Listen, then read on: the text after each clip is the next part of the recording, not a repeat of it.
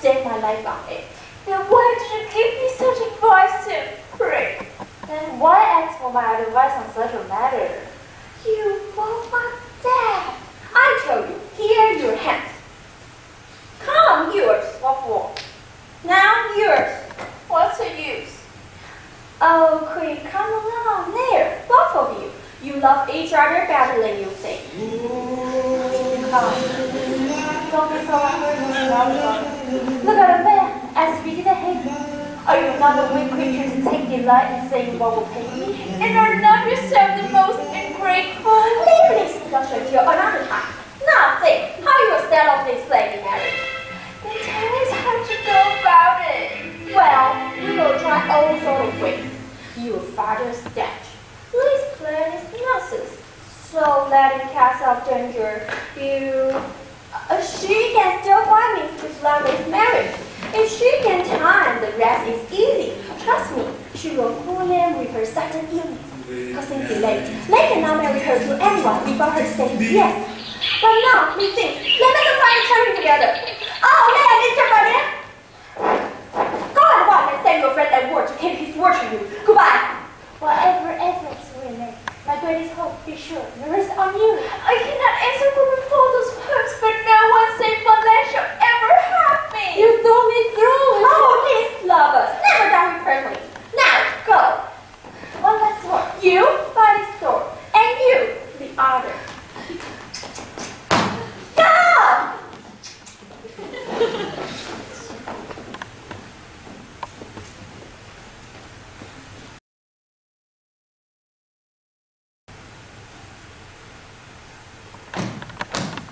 The lightning strike me dead this very instant! I be everywhere proclaimed a scoundrel. If any reference or power shall stop me, and if I don't do straight with something desperate. Martyrdom is pouring passion, not often that I talk of turn to fact. No, I must end this partial philosopher, and he shall hear from you true so too. So hold just you, leave the fellow you are fighting to. In your stepmother's hand, she has saw me grow with this tattoo. Now she has sent for him in your behalf to sound him on his marriage, to find out what his ideas are. Oh, this makes sense. He said prayers. I don't see him, but like what says, he will presently be done. So off with you and let me wait for him. I may be present with you. No, let us be left alone. I want so much to speak to him. Go on, we know you and your high temper. Just the way to spoil things. Be off. No, I must see. I'll keep my temper. Oh, you! What a plague! He's coming. Hide! No! Here. Oh, no! Here.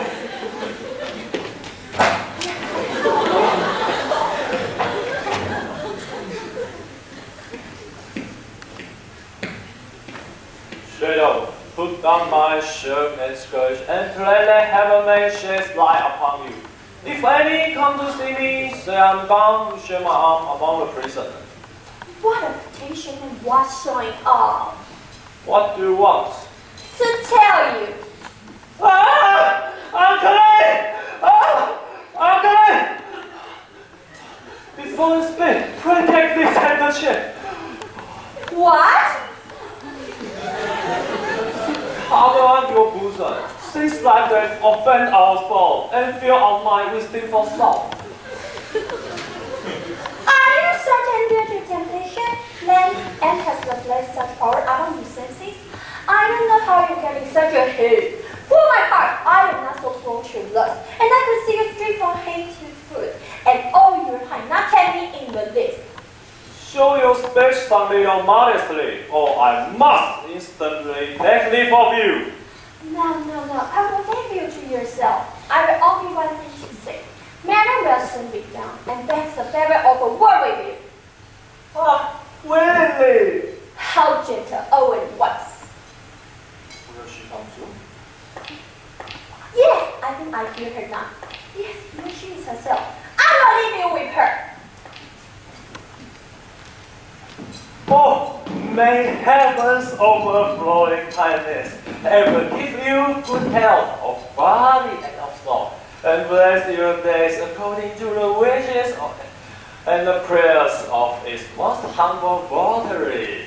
I'm grateful for your past wishes, but let's sit down so look at ease. And how are you recovered from your illness? Quite well. The fifth semester is hold. Oh, my prayers, I feel, have not sufficient merit to your end. But each entreaty that I met to heaven is for your recovery. Oh, you are too solicitous on my behalf.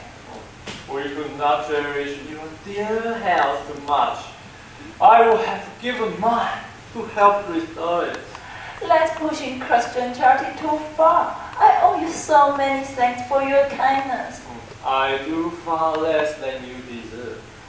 In fact, there's a matter I wish to speak with you in private. I'm glad there's no one here to listen.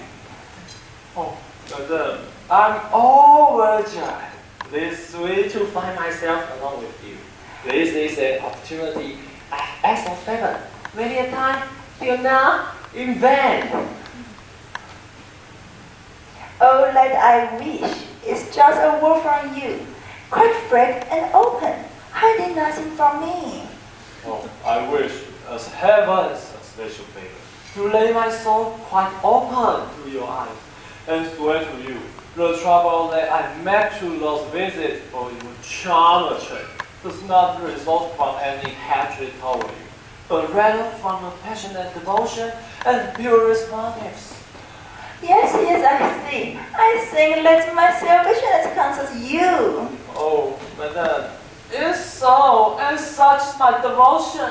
Ouch! You squeezed too hard. Oh, is this obscure? In no ways could I ever mean to hurt you. And I would ask soon. What's your hand doing there? Feeling your palm. The stuff is very soft. Let me, I beg you. I'm very British. Oh, how wonderful in workmanship this place is. They do marvels nowadays. Things of all kinds were never been played. Yes, very true. But let's come to business. Let's say my husband means to break his word and marry Marianne to you, isn't so? He means something. But surely, madam, it's not the happiness I'm really after.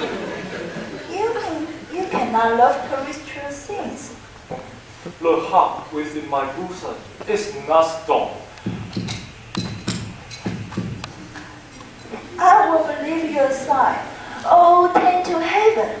There's nothing here below can steady your thought. Oh, love for the beauty of eternal things cannot destroy our love for earthly beauty. And our mortal senses well may be entranced by the perfect work that heaven has fashioned here. I could not look down to you. Oh, your decoration has most splendid, but it is a little surprising. You should better unmade your heart and take thought somewhat of such a matter. A pious man like you, not everywhere. Oh, Lord pious, I'm none the less a man. And when a man beholds your heavenly charms, the heart surrender and can think no more. If you condemn my frankly made avowal, you only have your charming self to beg. Now, to express it all, my voice must speak. I really hear you through. Your speech are very clearly. But don't you feel late?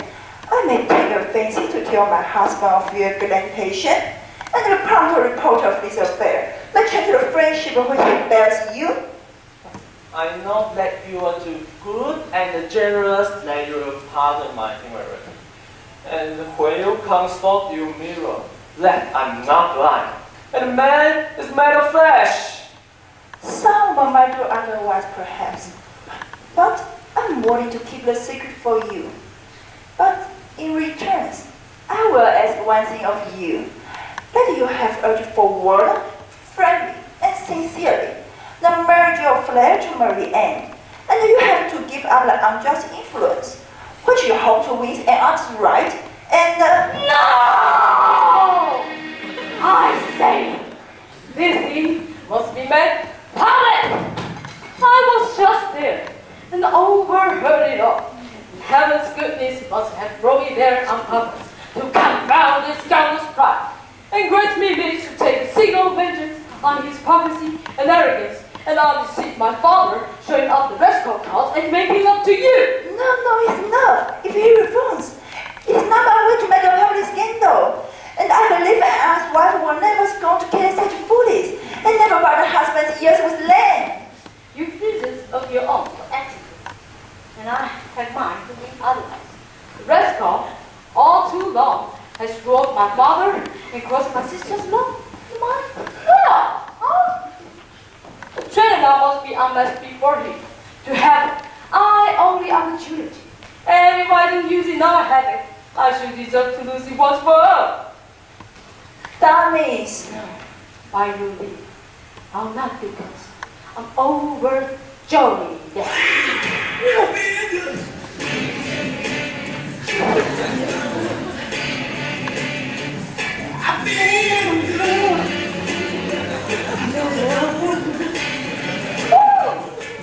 So good, so good. I am you. You needn't try to tell me I must give up the pleasure of revenge. I'll end this affair once, and to content me, oops, here's my father now.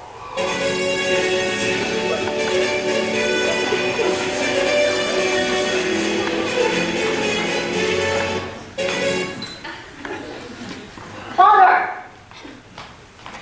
News to welcome your arrival is altogether novel and surprising. You're well paid for your caressing, and this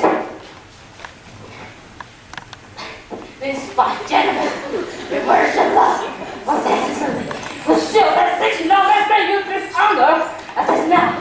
You proved. I'm just surprised. Him making to your wife the shameful honor of a guilty love. She, someone over gentle and discreet, insists that the thing should be concealed. But I will not condone such shamelessness, nor so far wrong you as to keep it secret, huh? Dear, I will believe a wife shall never trouble her husband's peace of mind with vain gossip. A woman's honor doesn't hang on purely. It is enough if she defends herself. Or so I think. Dummies! You have not spoken. If you were, just heed my advice. Just heaven, can one give credit? Oh, yes, brother. I'm wicked, I'm guilty. Believe the stories. Arm your anger against me and drive me like a villain from your house. You miss me. Can you deal with such falsehood to try to stain the whiteness of his virtue? What? The bad maintenance of this happening makes you discredit! Silence, curse blood! Brother, let him speak. You cheat me wrongfully. Why favor me so much in such a matter? Yes, my dear son, say on and call me traitor, thief, scoundrel, and I shall not gainsay you. I've deserved that. I will bear this ignominy on my knees. To expiate in shame the crimes I've done.